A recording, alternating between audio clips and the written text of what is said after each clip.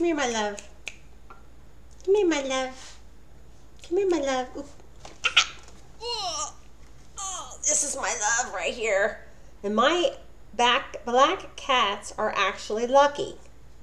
Oh my God. Oh, she is heavy though. So, I am not a superstitious person. But for those of you that are, you know, everything that is created in your mind, whether it be good or whether it be bad. And it's been my belief that black cats are lucky and filled with love. And that's what I've experienced in my life. So anyways, I want to catch up with you and tell you a couple things that have been going on. And I was able to run some errands this weekend, and we're only into August, and as you know how the stores put everything out so early, well, I had to drop off something, return an Amazon package, some like blouse I didn't like. It didn't work out.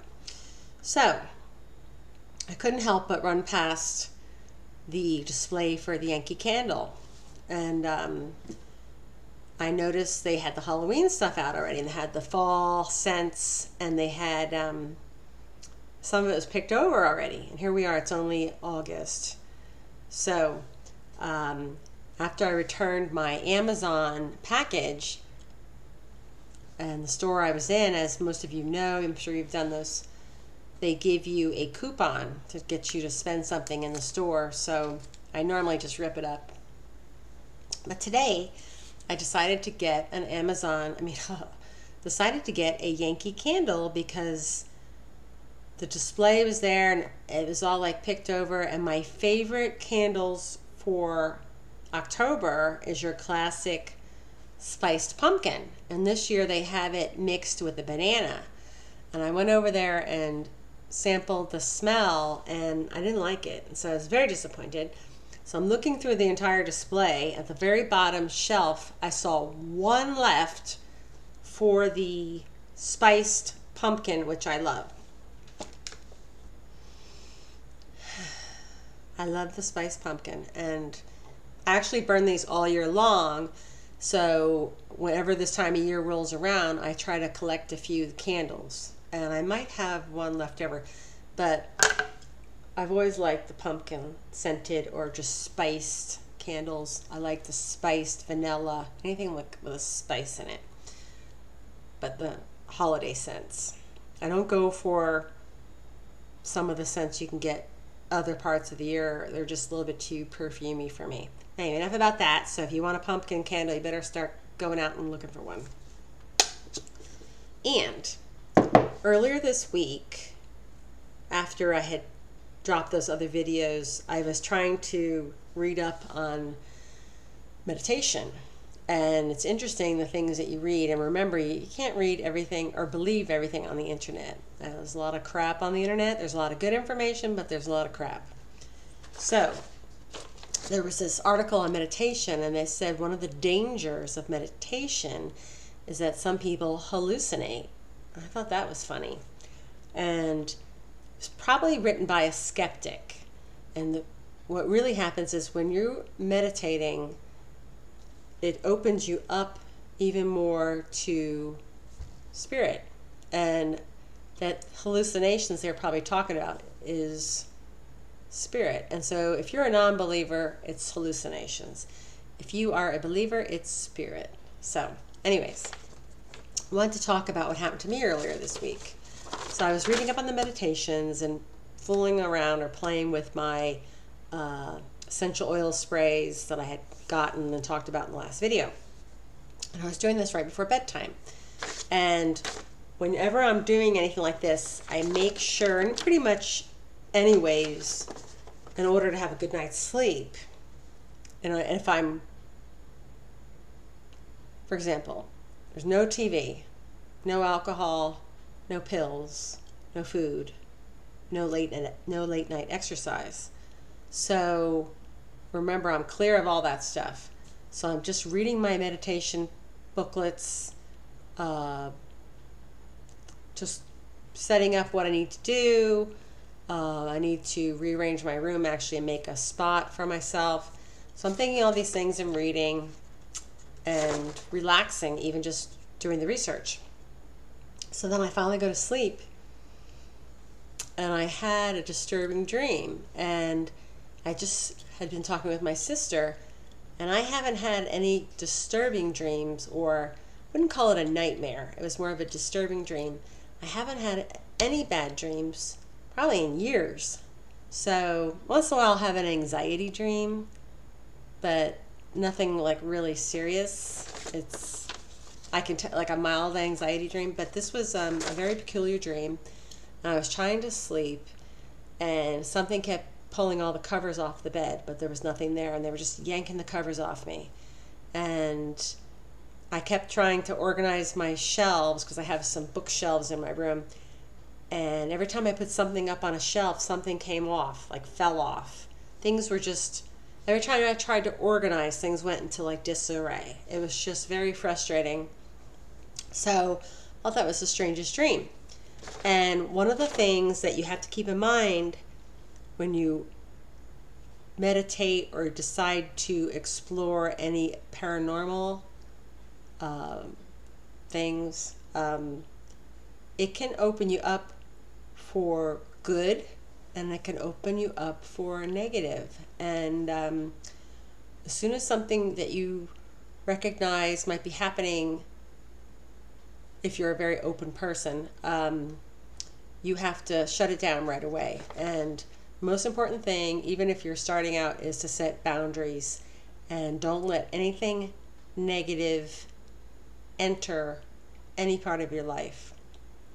And if you feel the slightest difference or something's out of balance, whether you're doing your working with your crystals, I still have my black tourmaline, and got this gorgeous crystal that a friend gave me.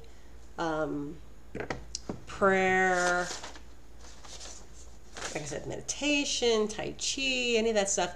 If you notice any changes in your sleep, you might have a negative attachment.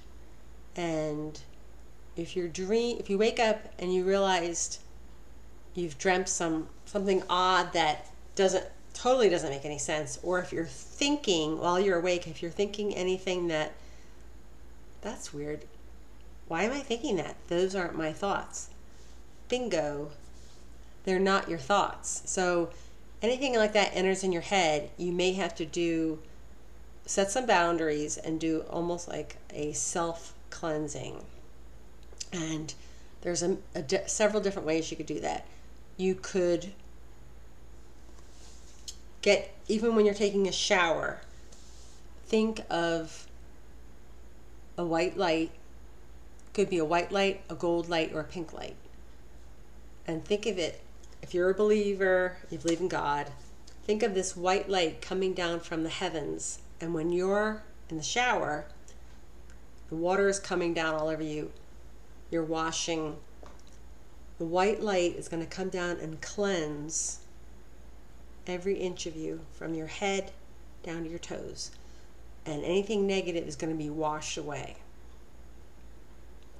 You might also want to cleanse the house, do the sage, use a sound, whatever your methods are. Get all that negativity, anything that you think might be attached, get it out of the house. And then you're good to go. Proceed with your research or whatever you were doing. So,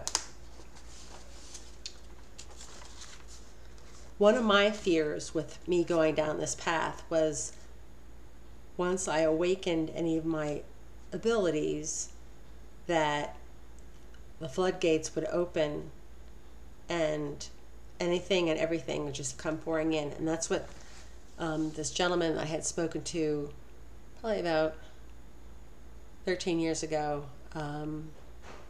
told me that when he embraced the paranormal,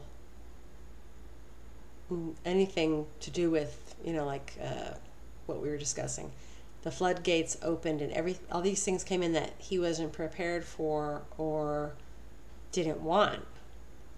And the only thing we can do is set boundaries And if something is in your life unseen or in your home, you just need to get it out, kick it out, set your boundaries, tell it to leave. I was in the backyard one evening watering plants on the lanai. This is several years ago. My husband was at work and my parents were living in Venice. I was home alone. I had my kitties with me and I was watering outside. And where we live, it's historic ground where there used to be used for housing animals, like circus animals. Anyways, I had seen a vision of a scary face in my closet. It looked like a bum, actually. And then once I got rid of him, I was out watering on the lanai, I saw a black shadow figure. Remember, my yard backs up to my neighbors.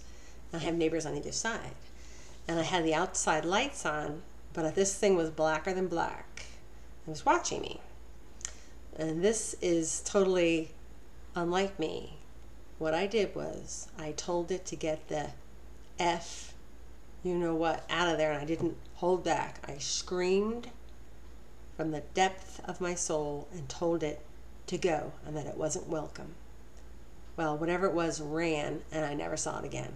So, and that's not my normal, most of you that know me, I'm not like a big cursor, but this thing knew I meant business, and I was telling it to leave, and I screamed, I was angry, I wasn't scared.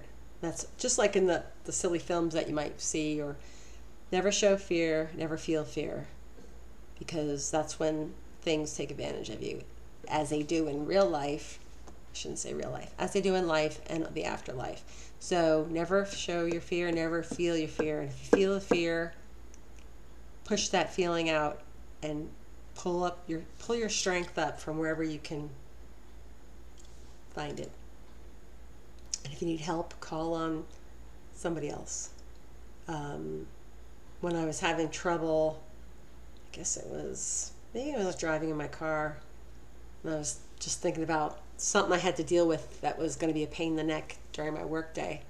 And I talk to my dad sometimes when I'm in the car, and I asked him, Dad, if you're around, please help me today. I got this incredible day ahead of me. So call on whoever you have, or call on your archangels. Anyway, it's pretty heavy tonight. Have a great week, and I will talk to you soon. I'll leave you on that note. Take care.